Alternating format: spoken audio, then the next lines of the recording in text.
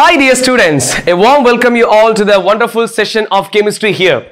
Here we are starting your grade 10 board examination preparation. We are starting the first chemistry chapter, chemical reactions and equation. One of the easiest chapter. Let's discuss the entire theory, maximum practice question discussion, everything we will do here. Let's make more confident in the chapter.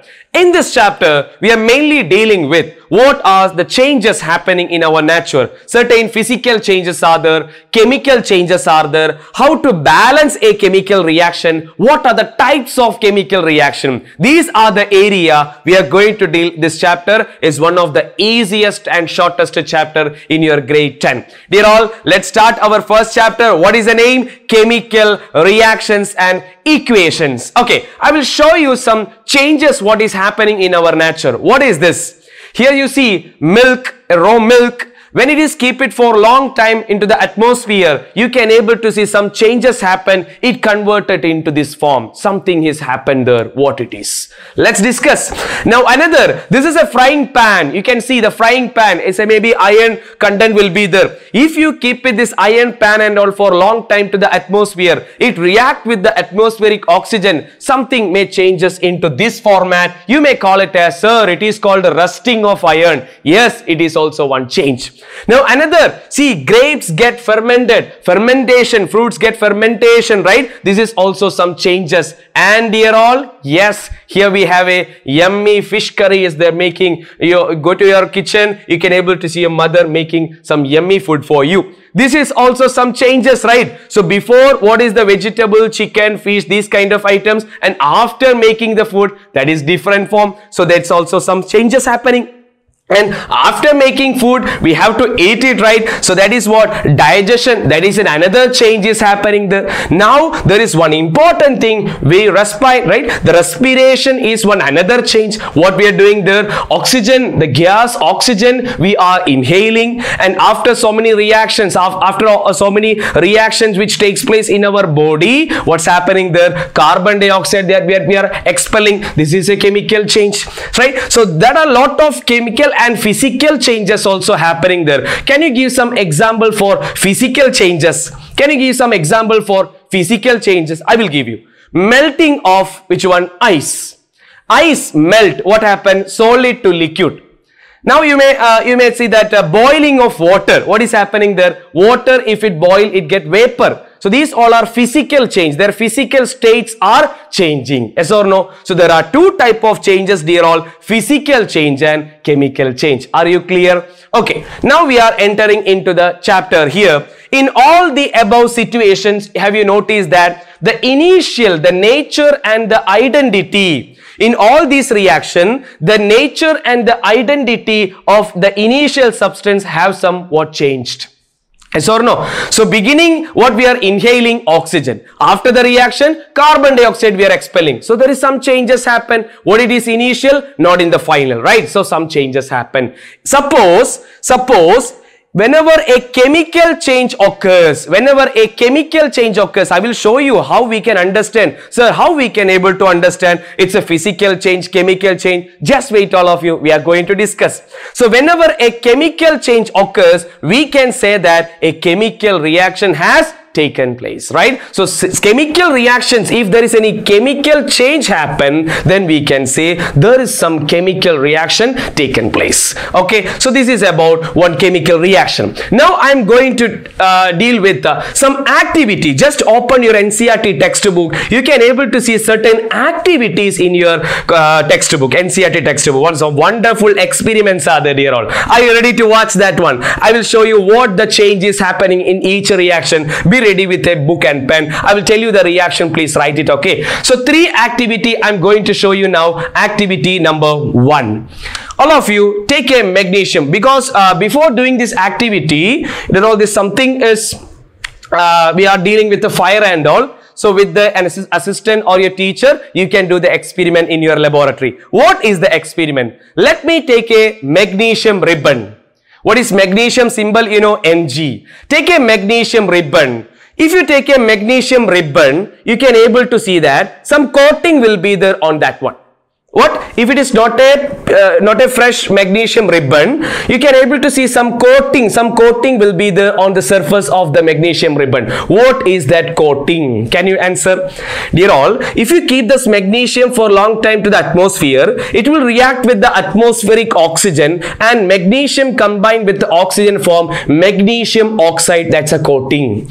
So first we have to take a sandpaper, rub it, okay, rub it on the surface of the magnesium ribbon in order to avoid the magnesium oxide coating. So when the magnesium oxide coating, if it is possible to remove, then you will get fresh magnesium ribbon. So what we have to do first, dear all? Clean a magnesium ribbon about 2 centimeters long by rubbing it with sandpaper. So this question is generated. So one question is generated. What is the question? Why magnesium ribbon is cleaned with a sandpaper before burning? So that is to avoid or to remove the magnesium oxide coating. Clear all of you? What is this? It's a Bunsen flame, and this is a watch glass. Okay, now we are going for the experiment. Hold it with a pair of tongs. Take a, tongs. What is tongs? This is the one, tongs. By using this tongs, this is the magnesium ribbon. Can you able to see that? This is the magnesium ribbon, a piece of that one. So burn it using a spirit lamp or burner and collect the ash. So what is going to happen here? When this magnesium ribbon is burned, you can able to notice some ash is start to form. I will show you that, dear all. Carefully listen here. So this is our tongs, this is the magnesium ribbon, and this is the Bunsen burner, and that means, dear all, just flames comes here. Let us start to burn it. Dear all, let me burn this one. You can able to see that I'm going to burn this magnesium ribbon. Are you ready? 1, 2, 3. See, dear all, it's burned with a white dazzling flames. So magnesium ribbon, that point all of you notice that magnesium ribbon burns with a white dazzling flame. Okay, white dazzling flame. So let me do some duty here, all of you. Just let me burn it for some more time. You can able to see some white, some ash get generated. So magnesium ribbon, when it is burned, you can able to see some white ash that get generated, some silver color type. So what is the observation? What you observe here? What is that precipitate? Can you able to say? That is magnesium oxide. So magnesium, what is actually mean by burning? Burning mean reaction with the atmospheric oxygen or oxygen. So magnesium is Mg. When it react with the oxygen, atmospheric oxygen, it get converted to MgO, that is called magnesium oxide. So what is the change happen here? Initially it is magnesium, it react with the oxygen, it form magnesium oxide. So some chemical changes happen there. Am I right? Yes, dear all. Now the conclusion is, as we have observed that magnesium ribbon burned with a white dazzling flame. Now it changes into a white powder. What is that white powder? Is called magnesium oxide. Yes or no? Yes, it is magnesium oxide. It is formed due to the reaction between magnesium and oxygen. This is our first activity for a chemical reaction. Clear all of you? What is the chemical change happened there? I will show you another reaction, activity number 2. Here I am taking a test tube. What is this? It's a test tube, and it is a beaker, and this is a dropper. Okay, what is inside this beaker? That is potassium iodide, Ki. Potassium iodide, what is the formula? Ki, right? Potassium iodide. And what is in this test tube? It is lead nitrate solution. So dear all, first experiment is magnesium with oxygen, we get magnesium oxide. Second reaction, lead nitrate, and which one? Potassium iodide. Okay, let me take the dropper. Okay, somebody comes, take the dropper, yes, take it. And dip in the potassium iodide solution, take some salt, take some sample, okay, add into which one? Lead nitrate solution. What happened here, dear all? Potassium iodide from the beaker we are taking by using a dropper, few drops add into lead nitrate solution. What's happened there? Yellow precipitate form. What? Yellow precipitate. Have you noticed some color changes? Have you noticed some color changes? It is a chemical reaction, dear all. So potassium iodide, when react with the lead nitrate, we get a yellow precipitate. Yellow colored precipitate of lead iodide is formed. Dear all, this lead combined with this iodide, it form a yellow colored lead iodide. So this is the one of another chemical reaction. So what is that reaction? The potassium iodide react with the lead nitrate, we get a yellow precipitate of lead iodide. Okay, lead iodide is formed. Let me go to the third activity. In third activity, I am going to take some piece of zinc granules, some pieces of zinc granules. Okay, let me add into a conical flask. What is this? This is a conical flask and 2 beakers. So dear all, this is for some pieces of zinc. Okay, zinc granules are there. Let me put into the conical flask. Okay, put into the conical flask. To this zinc granule, I am going to add this is our zinc granule. I am going to add dilute H2SO4. See, dilute H2SO4. Okay, somebody take the dilute H2SO4. Yes, few drops of dilute H2SO4 taken and go and add to the zinc granules. Okay, few drops we are adding. Okay, some more. Now I am just closing the top of this conical flask with a cork. To that, a glass tube also provided. Now, so can you able to tell me what all species are present inside the conical flask? 2 things are there: zinc granules and dilute H2SO4, right? Zinc granules and dilute H2SO4. So here, when during the reaction, have you noticed hydrogen gas is generated? So generation of some gases.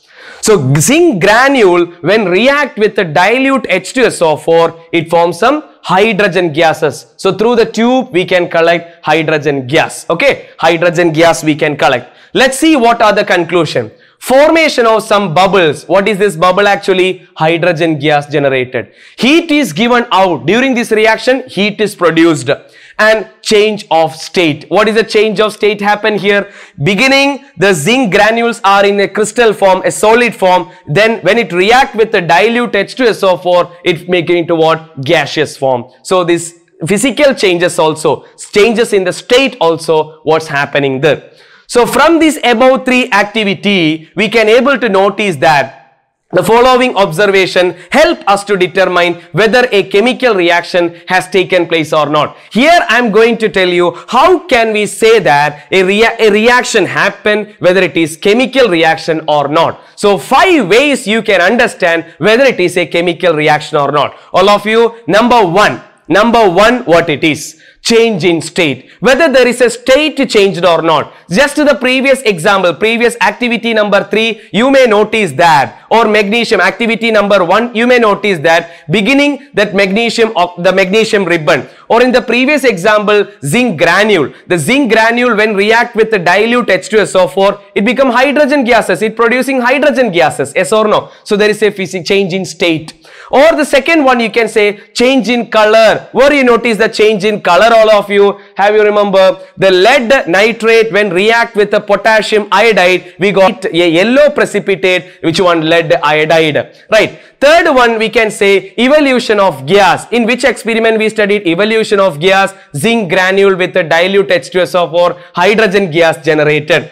Fourth one, change in temperature. Even the same experiment, what? Temperature, right? Temperature generated means it can be endothermic or exothermic. There are 2 different type of heat related. Heat absorbing, certain reaction absorb heat, that is called endothermic reaction. In certain reaction heat release, that is called exothermic reaction. And the fifth one, formation of precipitate, the lead iodide yellow colored precipitate. So these are the chemical changes, or if these kind of changes happen in a reaction, we can able to say that yes, there is a chemical reaction happened.